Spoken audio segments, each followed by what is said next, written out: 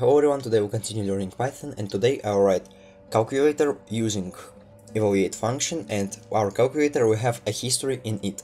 So let's start.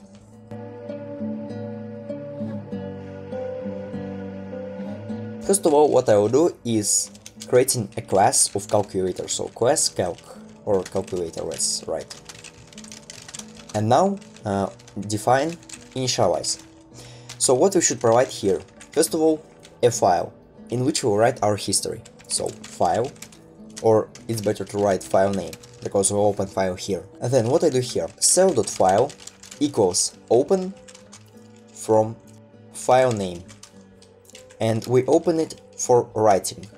Okay, then what I not writing, but let's open it for appending because we want to append our information in our history file. So then I want to create a function called I don't know, calculate. So that function will return the result of our calculation, and we should write expression here.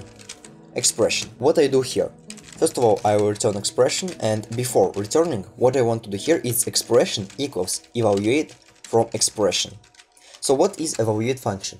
Let's have a look at Python console. I'll open it here, and for example we have 2 plus 2. It equals 4 in Python.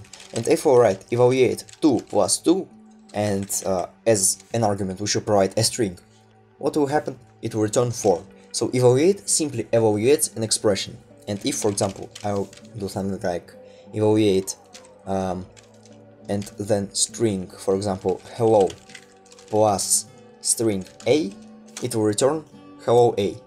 But we don't want our calculator to return hello a because it's a calculator. And what we can do to avoid that problems? First of all, we should make sure that expression is a string, because evaluate accepts only strings in it. And I can write str here, and now we are fine. Or we can write if is instance expression and comma string. So if our expression is an instance of string. If our expression is not an instance of a string, what we do here is reading type error, for example. Expression should be string. Else, if our expression is a string, we should make sure that we don't have any letters in our expression. And how we can do it?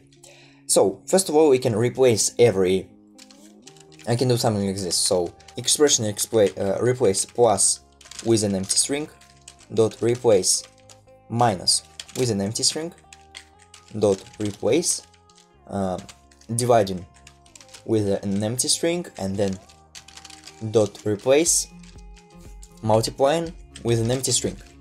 Okay, and now we only have numbers in our expression, and we can use if expression dot replace and so on dot is numeric.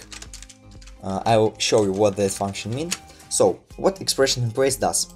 Let's have a look here. We have a string a hello and hello2, for example. And if I will call a.replace 2 with an empty string, it will simply return 2 from our expression. And what is numeric function does? So if you have a string, for example 1 to 3, string 1 to 3, and I'll call is numeric, it will return true. But if you have string 1 to 3 g, for example, a.isNumeric will return false. And that's easy. So if our expression is numeric, if we have only numbers, and we simply, what we can do here is just simply expression evaluate and return expression. Else, I can raise value error, and we should provide only.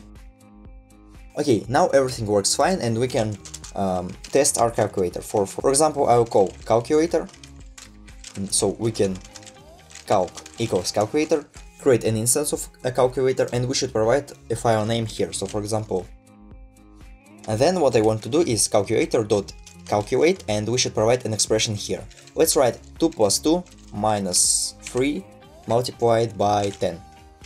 And let's print our expression, and let's run our code. It says minus 26. Everything works fine, but what if I'll add, for example, 2g here, and let's run? Only numbers are allowed. Everything works fine. So if we go to our history.txt, it says nothing.